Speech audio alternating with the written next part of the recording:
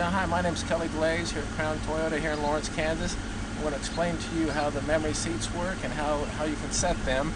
So when you get into the vehicle, you just adjust your seat, either back, forward, or you can just for your leg room, back, forward.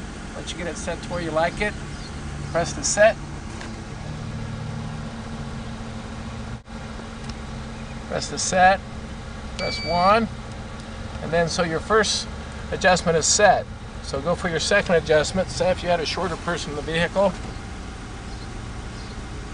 come up a little ways, press set again, hold it, then go for 2. So now you have both settings. If say if you or whoever else is driving the vehicle, you can get in, press 1 for the first driver, and it adjusts automatically. So the other driver, you go 2. And there you have it, both seat adjustments on the preset on the Avalon Limited. And there's some other cars that also have this feature also. Thank you very much.